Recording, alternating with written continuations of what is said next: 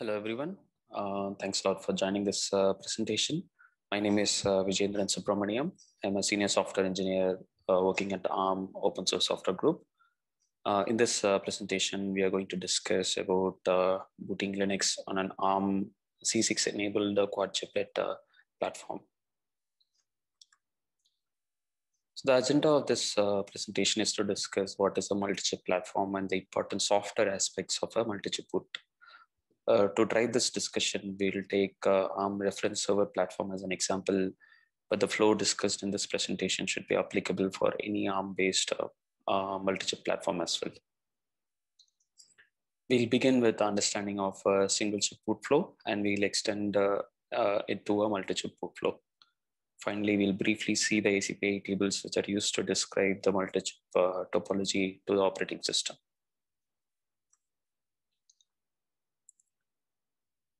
So in the recent days, the functionality and performance of any system on chip is increasing ever. And the number of cores on a chip is also increasing, and there are different custom IPs being included in on a chip to accelerate or to serve a specific workload. This results in increased die size, and as the die size increases, there is a risk of reduced yield.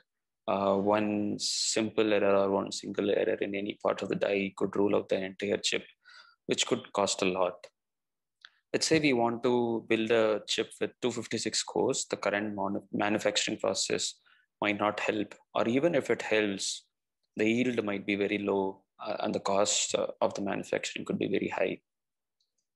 One of the solutions to overcome this problem is to build a chiplet-based system or a socket-based system where multiple sockets are packaged in a single die and joined using a coherent link in case of a chiplet-based platform, or multiple chips are connected through a high-speed physical link in case of socket-based system. Chiplet can be a homogeneous platform where identical chips are packaged in a single die, or a heterogeneous platform like shown in this figure, where identical chips along with the custom accelerator is also packaged within a single die itself to probably tailor to a specific workload. So this presentation is centered around the platform built around ARM-based IPs. ARM has Neoverse Reference Design platform, which is a collection of ARM IPs with Neoverse CPU to build a server-based platform targeting cloud infrastructure and edge computing. We'll use a Neoverse RD platform as an example to drive this discussion. But as I mentioned, the boot flow discussed in this presentation should be applicable to other ARM-based multi-chip platform as well. So now, what is a Neoverse reference design platform? So as the name suggests, it's a complete reference design with a collection of documentation, fixed virtual platform, and a software stack to support development, modification, and to build a server-based platform. The key component in a Neoverse RD platform includes Neoverse CPU, manageability control processor, system control processor, a high-speed coherent interconnect, which is based on coherent mesh network IPs, a memory controller, either it can be ARM-based or a third-party memory controller, IO IP, and a PSCI IP. SCP and MCP are based on Cortex M CPUs. SCP is responsible for power management for the AP cores, interconnect setup, and memory controller setup. MCP is responsible for communicating with the baseboard management controller, otherwise popularly known as BMC. The software stack includes SCP-Firmware, Firmware for application core process, Tiana Core's EDK2 implementation of UEFI as a bootloader, Grub2 as a OS loader, and the Neoverse RD platform supports all major versions of Linux distribution, including Red Hat, Fedora Server, Ubuntu, and Debian. So before jumping into the details of the multi-chip platform and the boot flow in the multi-chip platform, let's discuss the boot flow in the single chip platform. The boot flow between single chip and multi-chip platform remains mostly the same, and the key difference between these two will be discussed in the subsequent slide. So it all starts with a NOR flash, which packages the required images for the boot ROM in each processor to load the runtime firmware. As shown in the flash, it contains the runtime firmware for all the CPUs in the system. During the reset, SCP and MCP will power on and execute the boot ROM code, which will load the respective runtime firmware stage from the NOR flash. So once the loading is complete, the transfer will get the execution will get transferred to the SCP and MCP runtime firmware. SCP RAM code will initialize the high-speed interconnect, memory controller, power policy unit for application processor cores. Once these initialization are complete, it will turn on the primary core, typically CPU 0 in a system, which will start executing the AP ROM code. So AP ROM code is a BL1. It is named as BL bootloader stage 1. It will verify the signature of the next stage, BL2, and it will load the BL2 stage from the NOR flash into the secure SRAM for the execution. The transfer will get the execution will get transferred to BL2. BL2 being executed at the secure EL1 run is responsible for authenticating and loading the next bootloader stages.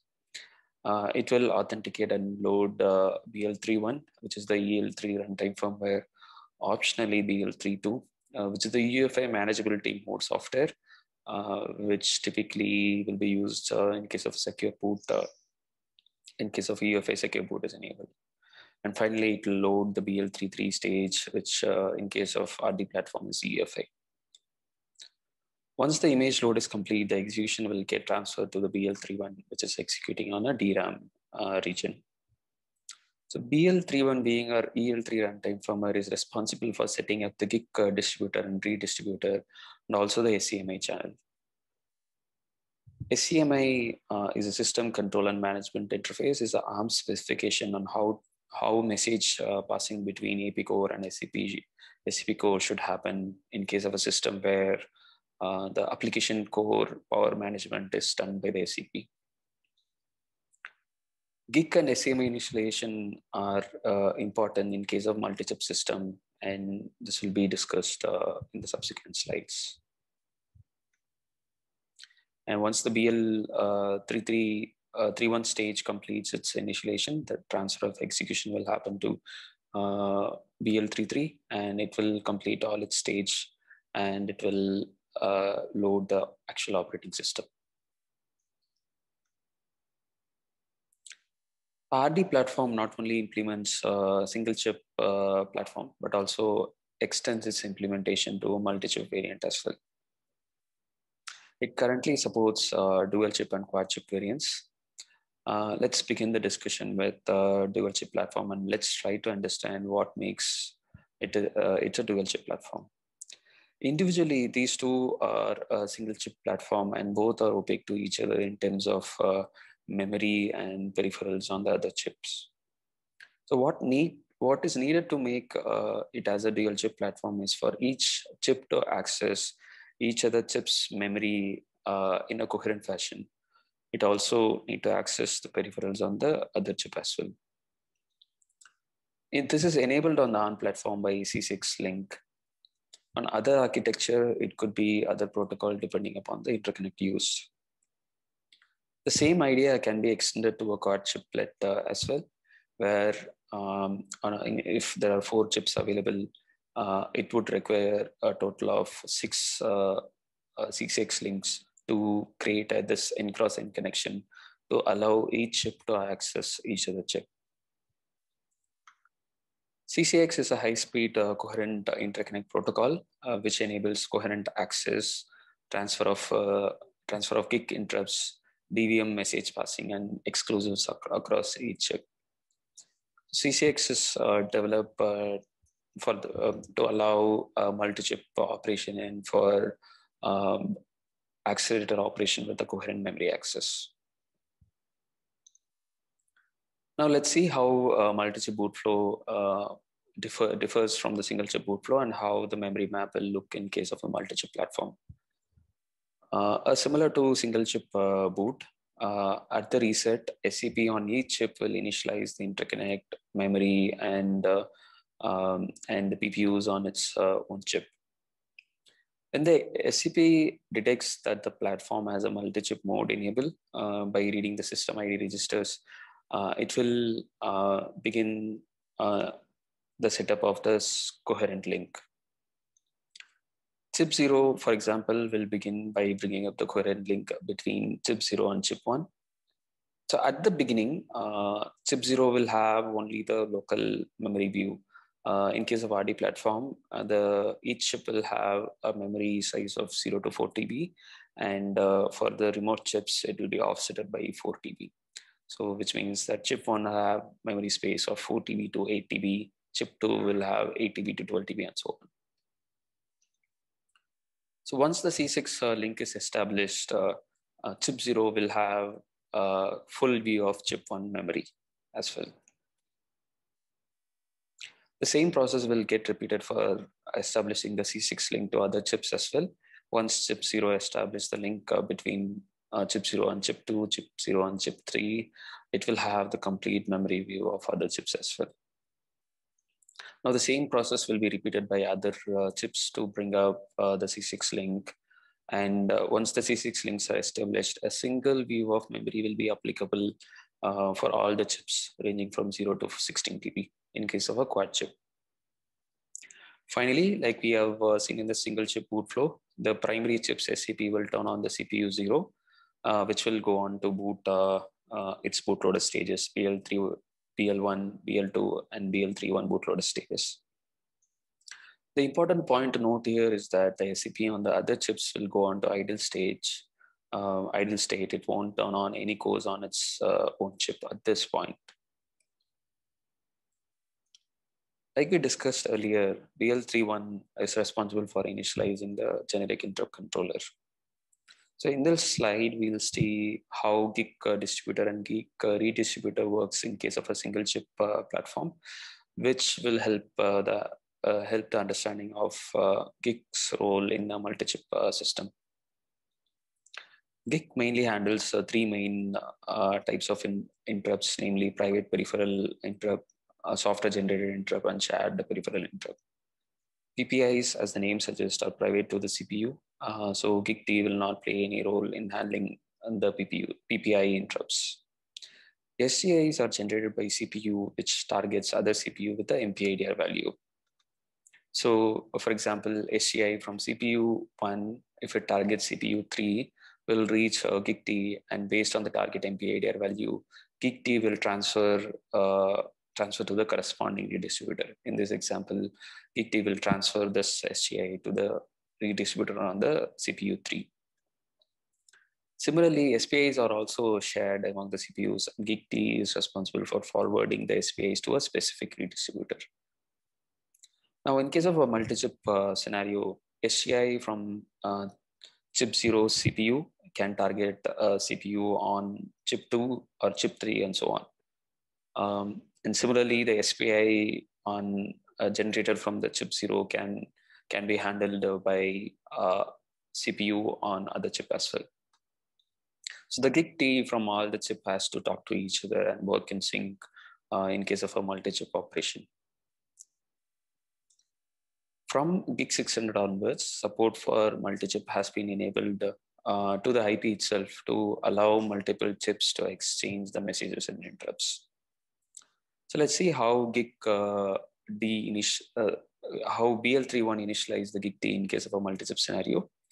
So BL31 will detect the platform supports multi-chip operation by reading the system ID registers, and it will start with the programming of GIG-T on the primary chip by writing to the MMIO region in the primary chip. So what it will program is that it will begin by programming the IDs or addresses of the remote chip GIG distributor. So it will also set up the routing table for the SPI.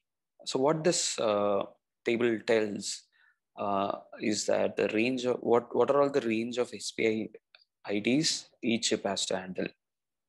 So if SPI is generated, it will be routed to the corresponding chip by looking at this table. For example, in this example, SPI IDs 32 to 255 is handled by chip 0, and SPI IDs 512 to 959 will be handled by chip 1. Finally, it will enable GigT for multi-chip operation. Once this operation is enabled, it will make GigT on the primary chip will make a connection to the remote chips GigT with the help of the IDs or address written to its NUMA space.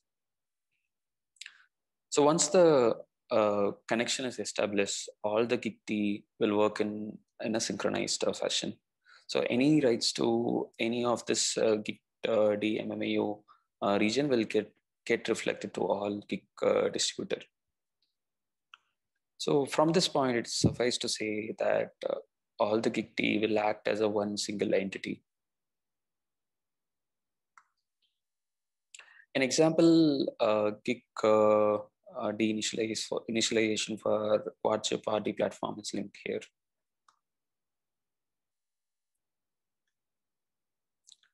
So another important aspect of a multi-chip boot is SCMI channel initialization by BL31. So like we discussed, SCMI is a standard published by ARM to standardize this message communication between AP core and SCP on a system, with SCP being responsible for system control, such as turning on the CPU, turning off the CPU, scaling up the frequency, and so on. So during the SCP boot, SCP on each chip will zero out the messaging region on its own address space. So there will be 4 SCMI message regions in case of a quad chip system.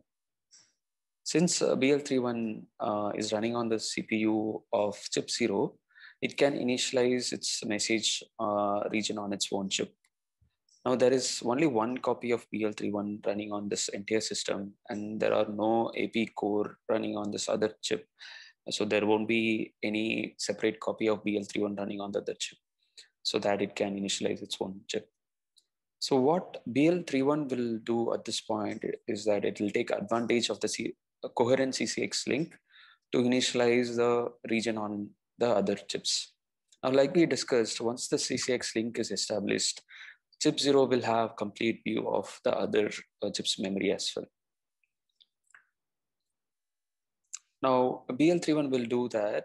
It will take advantage of the coherent CCIX link to initialize the region on the other chips.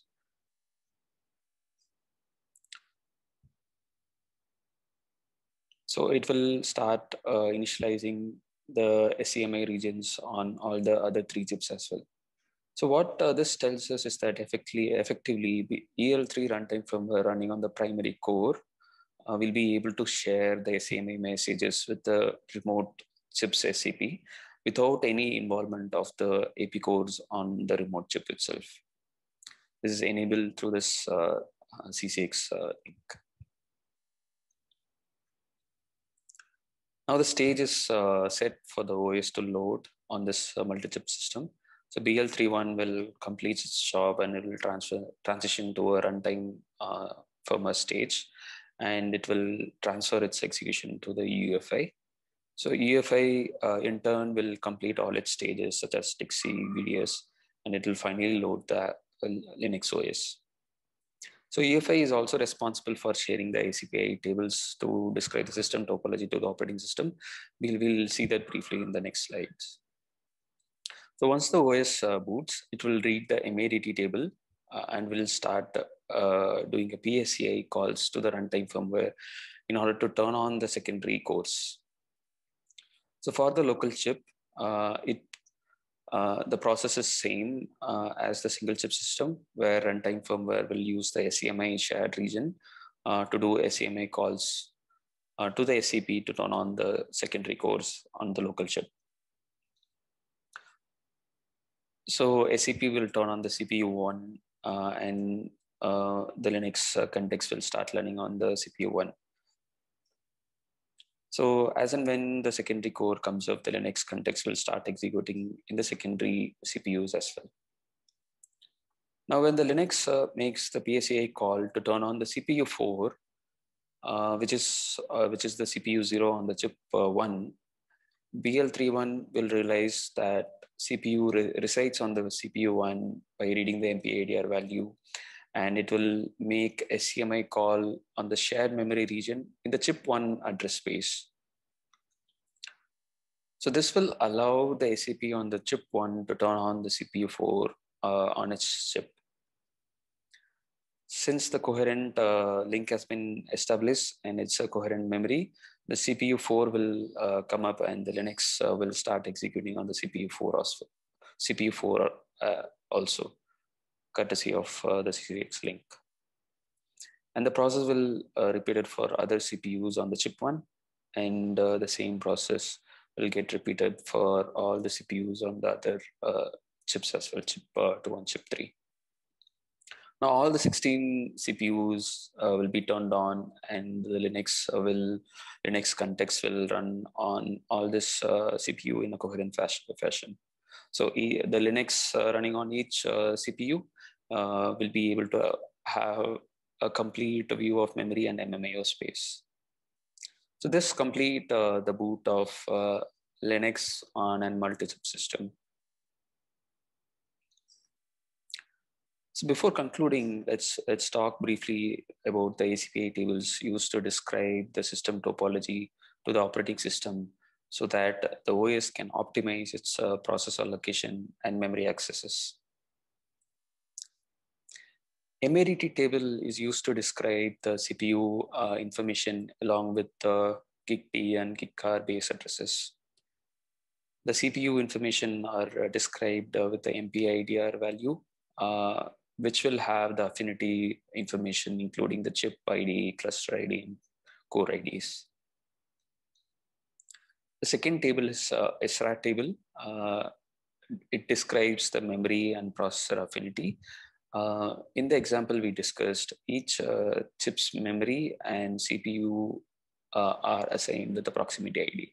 For example, chip 0's memory and chip 0's CPUs are assigned as proximity 0, and chip 1's memory and chip 1 CPUs are assigned with the proximity ID 1.